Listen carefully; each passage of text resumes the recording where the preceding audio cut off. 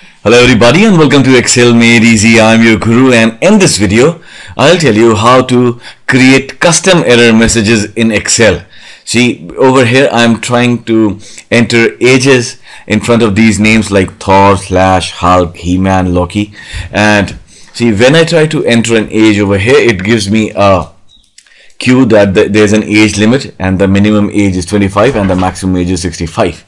Now if I try to enter age less than 25, say 21, and see what happens. There is an age restriction on this cell, man, and it says hey stop, and asks me to retry. I tried 22 again, I get the same message, or I can cancel, and I type 35. See, this is how you can generate a custom error message, and I'll teach you how to do that. So over here I've copied these names from here, and now I'll select this range where I want to enter the custom error message, and then I'll click on data. I'll go to data validation, and again I'll choose data validation, and here from this drop down I will select whole number, and then you can choose between these options, between, not between, equal to, and all those. So I select between, and the minimum age is 25, maximum age is 65. I have no idea why there is an age restriction or what this is for, but we are simply having this age restriction. Maybe for marriage. Input message. So now we can have this input message: age restriction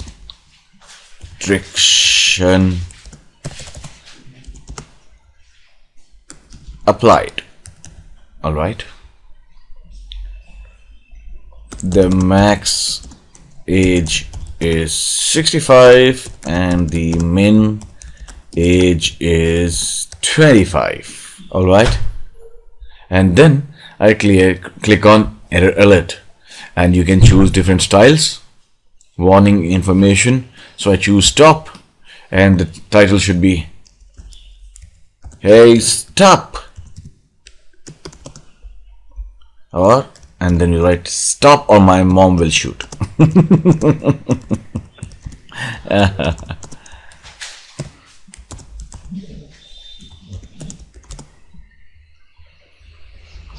Or my. Click OK, and let's see.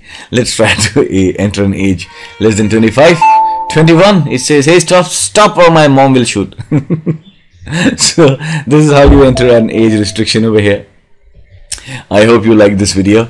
So until the next video, this is your guru now signing off for the day. Have a wonderful day ahead. Do not forget to go to mylesson.org to download this file for free. Happy learning.